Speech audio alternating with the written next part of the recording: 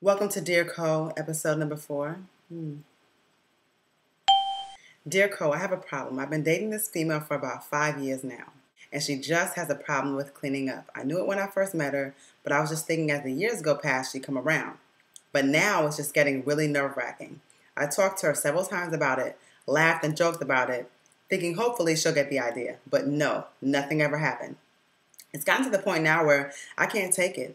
I had a serious talk with her, and it started out good for a week, then she was back to normal.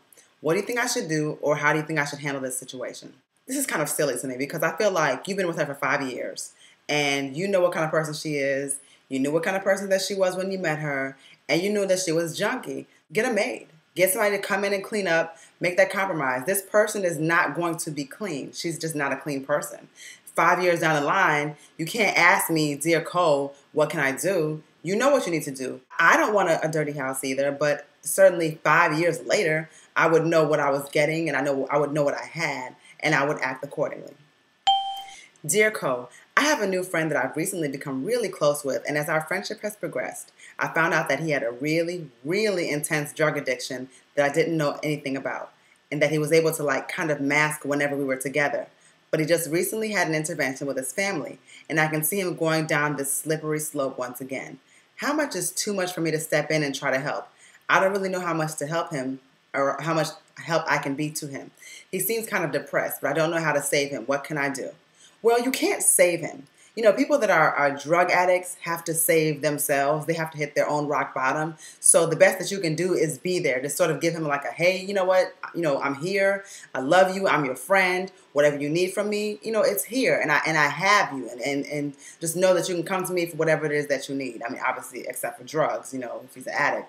But just let him know that he has your full support. But in terms of trying to step in and, you know, trying to help and trying to be this interventionist or whatever and play that role, you can't do that. And you can't save everybody. Again, people have to save themselves. So once you realize that, and once he realizes that he needs to get up from his rock bottom, then you all can, you know, move towards a new friends or whatever, a new person, you know, he'll become a better person from that. So, you know, stick to it. Hopefully, you know, you are able to maintain this friendship, and hopefully he's able to be, you know, to be sober for life. I wish you all the best.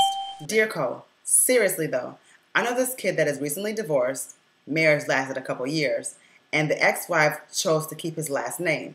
He started dating again, and during a recent argument with his ex about keeping his last name, the new girlfriend decides to jump in and ask why she insists on keeping his last name. Knowing all involved parties, I know that she's keeping his last name because of some abuse issues with her family, yada, yada, yada. He asked me what I thought about the whole messy situation, and I said I thought the new girlfriend of a month has no right to say shit to the ex-wife about her last name. Do you agree? Well, I do agree. I think the new girlfriend needs to just shut the fuck up and let the two, you know, hash out whatever they have to do. I don't really think that the girl necessarily has to give up her last name. If that name represents something to her that she identifies with, I don't see any reason for him to act as if she's, you know, committing some sort of crime against him, or that, you know, she should get rid of her name and, you know, drop it and go back to her maiden name. That's her name. She changed her name legally, and that's what she wants to be. Dear Cole, long-time viewer, first-time writer here. We've only had 3 episodes, so that's a lie. What's the protocol on non-black people speaking Ebonics? I often find myself subconsciously using phrases such as nah, I mean, and y'all a lot when talking to black people, and I feel it sometimes comes off as trying hard and assimilative. As a fellow of Asiatic descent, is this kind of vernacular acceptable to use towards those of the black variety, or should I just start talking with a Chinese accent to everyone just to be safe? Please advise. Code switching is a very interesting thing. And code switching, which is, you know, sort of adopting a certain kind of accent or dialect when you're in different groups. For instance, the way that I talk to you all is sort of like a very general, proper way. If I'm talking to some of my people, it's a more relaxed, you know, it's a less formal sort of speech. If I'm at work, totally like swoop, you know what I'm saying, suited up, you wouldn't even know it was my voice. Like, it's a totally different person. With black people, we code switch a lot. Like, I have about 8 different accents, you know, that are in my, you know, in my library. But I don't want to hear somebody adopt a black accent because they're talking to me. Most black people don't want to hear that. So you're best off just being yourself, talking how you normally talk, and don't come out the box, you know, trying to give me like the yamins and, you know, like what's up, shawty, and what's happening, and don't give me none of that shit. Dear Co, I'm getting ready to make a major move in 9 months. I have money saved, about $5 grand and counting. I've applied to schools and I'm waiting to hear back. My current job search in the area I'm looking for so far hasn't been that successful, though I'm qualified or even overqualified for the positions I've applied for.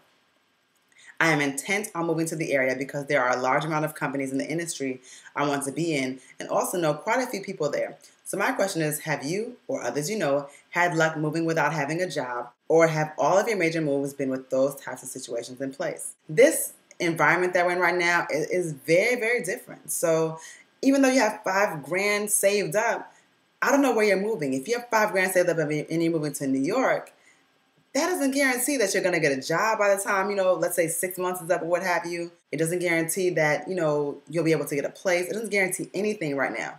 A lot of people are just not working, and that's just, nationwide. So you have to look at things a little bit differently. What you may want to do is use someone's address where it is that you're interested in moving, with one of those friends that, or family, whatever it is that has the address there. But in terms of picking up and moving somewhere right now, just on a whim, if you don't have it 100% together, I would not recommend it at all. And I'm somebody that is all about, just sort of doing things, just spontaneously. But this is not a situation, not right now, where I would be spontaneous. So I certainly advise against it. Next question. Dear Co, my mother isn't perfect. She's made a bunch of mistakes that I've come to grips with and has since made up for many of them. But those scars are still a little sensitive when touched. For instance, lately she's been defending and enabling my 18-year-old nephew and berating his mom, my sis, for essentially not babying him, and it's pissing me off. Whenever we talk about what's going on with my nephew and my sis, I can't help but to make comparisons to how my mother was when I was 15, 16, and 17. She did many of these bad things that she's accusing my sister of doing, and then some. And when I bring it to her attention, she gets angry, accuses me of lying, calls me bitter, and usually hangs up the phone. But I can't let it go if she insists on pretending it never happened, like she was Mrs. Cleaver and I'm crazy.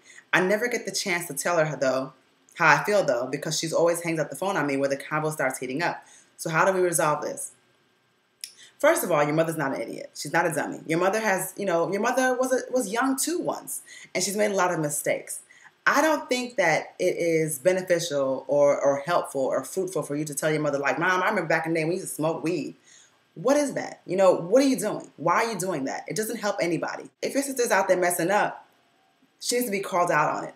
If your mother's calling her out on the stuff that she's doing, then she's right. And you know that.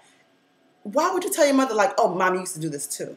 If it's wrong, right? I mean, why do we need to go ahead and go back to like 79 when Mom was out there, with her legs hiked up? Who knows? So what? Your mom did that, now she's a born-again Christian, whatever.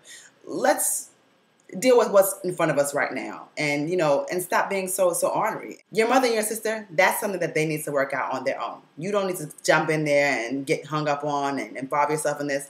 This is not really your battle. This is two grown women with children that are battling about something that has nothing to do with you. So you need to fall back and be quiet.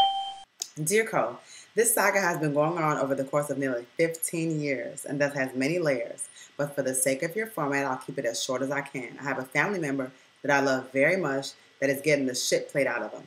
The core of the matter is that his longtime girlfriend is out there hoeing. I know for a fact that she has contracted an STD, not from him, a few years ago, but due to the nature of my work and hell, the law, I can't reveal this to him. She's so sloppy with it now that the streets ain't even got to watch her.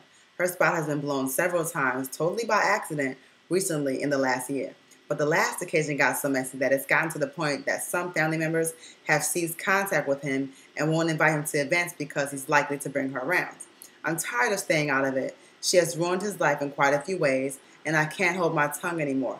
How should I approach this situation? He knows what his longtime girlfriend is on. It's not like he doesn't know. Maybe he's cool with that. He could be cool with her messing with different dudes, as long as she comes home. I would have a talk with him and just let him know that, like, look, man, I'm really just worried about you. You've been disconnected from the family, like all over this chick. Like, what's going on with you, dude? Like, we love you, we support you, but like a lot of this shit that we see around town, it's just not good. If that doesn't get him to come back over, y'all can't save him. Some people do choose relationships over family, and good people will choose relationships over family. Some guys like what they like, and sometimes what they like is toxic. You need to send me a postcard.